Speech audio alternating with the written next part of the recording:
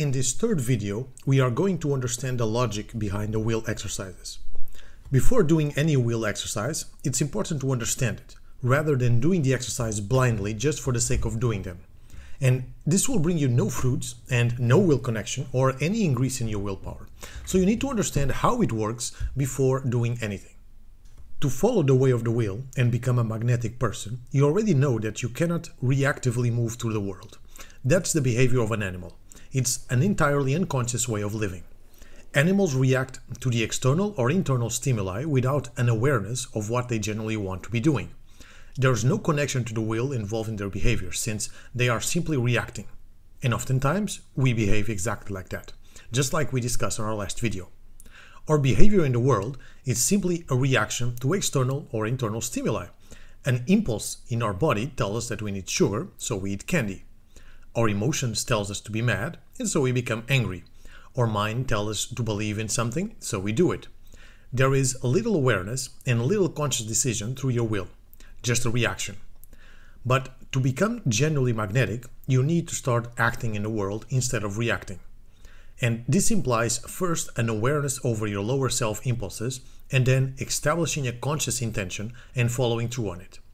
Reacting can only lead to unconscious behaviors and actions, not the way of the will nor the way of a magnetic individual, but instead, when you act instead of react, you are aware of your actions. And you need to position yourself in a conscious decision. You are no longer blindly following your lower animal impulses, your body, emotions, or mind. Instead, you are choosing to follow your will. And that's what's establishing your true will. And naturally, as everything with the will, the more you become aware of your lower self impulses without immediately acting on them, and then establish conscious intentions and behaviors, the stronger and more connected you become to your will. So it's a cycle, but this way is uplifting. Instead, it could be a vicious cycle if you establish intentions and don't follow through on them, or you simply continue to react to your lower self impulses. They can be cyclical and automatically as well, but they won't be necessarily good for you, since this way your mind and your will start to neglect your word and your intention. It's no longer important or relevant to establish intentions because everything in you knows that you're not going to follow through on them. The less you follow through on your word, the less will you will have. Just think about any friend that you have that constantly says that he's going to do something, yet rarely does it. How do you feel?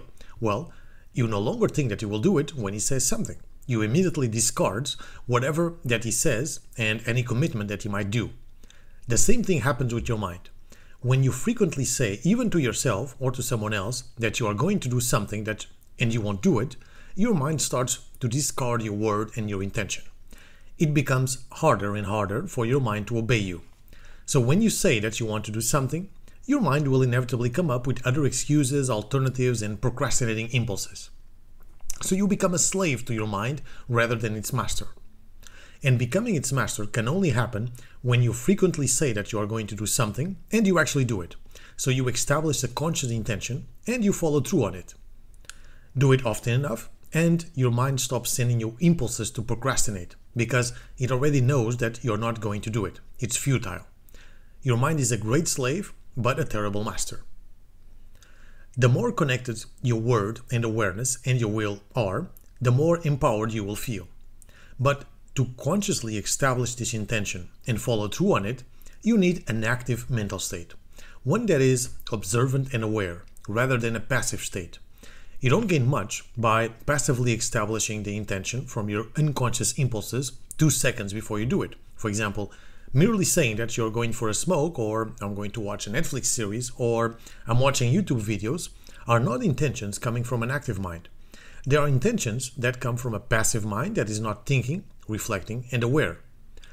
Don't get me wrong, it doesn't mean that you cannot watch Netflix or YouTube or movies or whatever that you want to do to relax. Just don't use it as an active intention 2 seconds before you do it, because it's not. Your mind needs to be aware, active, and observant for it to be a willful intention. A different example is, today after dinner I'm going to watch a Netflix movie. Much different intention than when you know that you should be working on something and suddenly decide to procrastinate and do something else due to this lower self impulse. If you are just doing it automatically and change your mind often, then it's not a willful intention. A good barometer is, do you feel more empowered after having done something, or do you feel weaker? Your energy won't lie. If you feel worse, if you feel weaker, you immediately know that you are fooling yourself. If you feel more empowered, if you feel more will, then you know that you are doing something right. So we discussed important principles until now. Acting versus reacting, active mental state, the power of your word. These principles must be followed in exercises as well. So let's look at them closely. Most likely you've come across exercise on willpower like sitting without moving for 30 minutes, or looking at the hands of a watch for 15 minutes, or counting all the matches in a matchbox.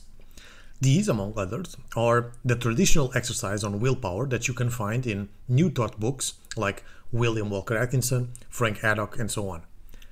And if you have tried them, you'll inevitably realize how boring they are.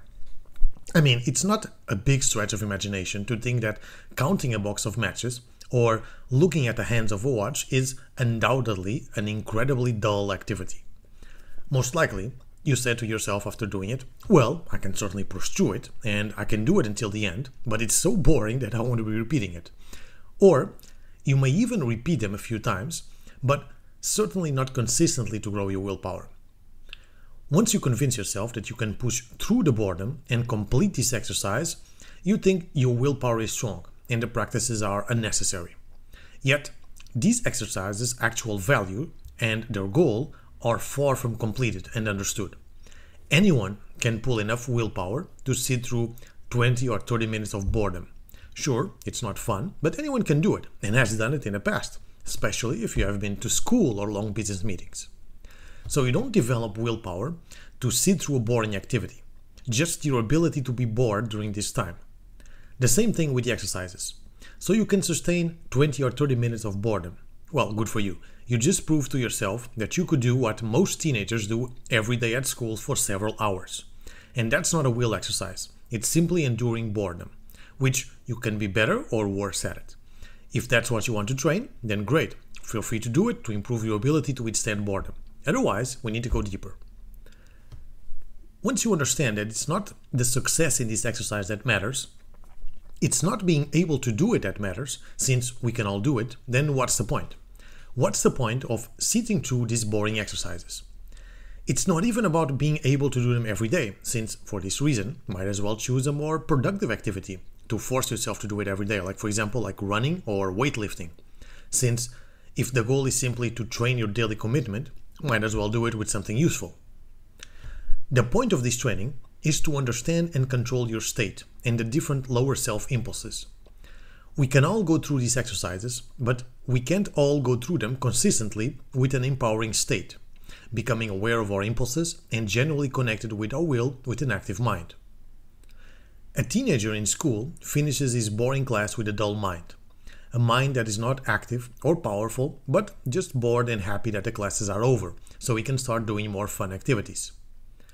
If you finish this exercise with the same mental state, then, as you can imagine, the will exercises didn't have a good effect on you. They may even worsen your mental state.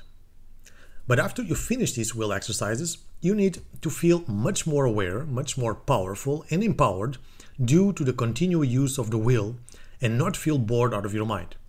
If this doesn't happen, then you are not accomplishing the goal of these exercises. It's pointless to go through it. You must do them empowered and not disempowered and forced because someone from YouTube told you to. You are not pushing yourself. You are choosing to apply your will to do it. And because of this, your mind rewards you with a very empowered state. Like most people who read these exercises, I didn't understand them at first. They were boring, but I kept doing them to prove that I could. Still, at some point, you know you can do this for the rest of your life, but what's the point? Nothing truly changed. So why waste any more time? So after connecting the dots on all kinds of situations, it was only much later that I understood their true meaning and why what I done for probably hundreds of hours was nothing more than a waste of time. If you are not doing them using your will, using or developing a powerful state from the beginning to the end of the exercise, and finishing up feeling more empowered than you were before, then you might as well not do them and do some fun activity instead. You would be wasting your time. The true goal of this exercise is to learn to control your state, developing an active mental state, becoming aware of your lower self impulses and connecting to the will and choosing what you want to do. It may be apparently tedious at the surface level, but you should be brimming with power. And for this to happen, it requires a good internal awareness, a solid inner voice control, a non-leaning approach to the exercise, and a genuine connection to your will source. You'll need to change your state from a bored out of your mind, which is the normal reaction that you may have when doing this exercise, into a powerful one using all these approaches. The internal awareness, so that you can become aware of your impulses that are pulling you to do something else, the inner voice control, so you can reflect away all the negativity and power drainers that are happening inside of you and your mind's voice, and a non-leaning, non-resistant approach to the exercise, so you can develop a fully present state. And with the connection with your true will, you can dissociate from the illusions of the emotions of boredom while connecting with the true power inside. All these topics are fully covered in a 10 Steps to Inner Power course, and particularly Will Mastery, where you can genuinely understand the will on a deeper level, much more than we can develop here in just a few videos. Still, you can now apply them and train them with just any simple exercise of willpower, like counting the matches of a matchbox. Something as simple as this can be a powerful way to enter an empowered state when done right. Of course, you could do the same thing with any kind of useful task, like any work that you need to do. But the goal of this exercise is the awareness, because in it, your mind has the freedom to become aware of your internal sensations, while if you are attempting to do it in any useful activity, just like any work that you may be doing, your mind will be much more focused in whatever you are doing rather than the internal awareness. That's why we choose these dull activities like counting matches. It's a fairly automatic and internal activity, and there's no other distraction other than yourself. When done wrong, they are really a terrible waste of time and just a way to be bored. Not much different than being in a boring lecture or a business meeting. Being aware of your impulses and energy while controlling your internal state and connecting with your will is the difference between this being a waste of time or a powerful exercise. The only true way of knowing if you are doing them correctly is when you can consistently do these willpower exercises and end up in an empowered state, much stronger than you were before. And you start to become aware of the different lower self impulses that you feel. They will all pop up in these dull activities. So feel them, integrate them as we discussed in the last video, and continue connecting with your will. Then you can say that you have reached the goal of these exercises. And by the way, consistently is not just doing it once or twice. It's a daily practice for several weeks and months, finishing the exercise more powerful and aware than you were before, bringing this state to the rest of your day. If this is achieved, then you have accomplished a fundamental goal. When you do this daily, you'll have to fight off your daily moods of not feeling good or being sad or angry or feeling like doing something else. In short, all the lower self impulses. Hence, the consistency of the exercise and not just being it a once or twice activity when you're feeling full of power and motivation anyway. Which beats the point of the willpower exercise, as your internal high energy will naturally override the lower self. So if you are already full of power and motivation, then it's not really a big effort, is it? But if you're moody for some reason, you don't feel like it, this is where you'll need your full inner power, internal awareness to control your state and your impulses. Of course, for that, you need to achieve a good understanding of your own inner self, depending on your awareness. All these exercises can work as a mirror. How do your inner voice works? What does it say when you are doing this exercise? What voice is telling you to drop all this and go do something more fun? What is encouraging you to stay on? Which one are you listening to? The same with energy. What are you feeling? What is making you drop everything? What do you feel when you want to continue? What are your impulses? What else is catching your attention? And so on. These exercises are great opportunities to understand what is inside of you. On the next video, you'll have several willpower exercises where you can apply these concepts.